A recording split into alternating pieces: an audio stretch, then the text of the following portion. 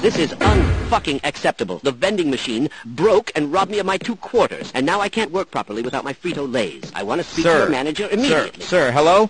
Does somebody need a new prescription for their glasses? I'm a security guard, not a vending machine guy. Oh, geez, I'm so sorry. If you're not the vending machine guy, then who the fuck is? Because all I see is you pansy-ass bucket heads loafing around everywhere. Like, are any of you NPCs programmed with any bit of responsibility? Anybody at all?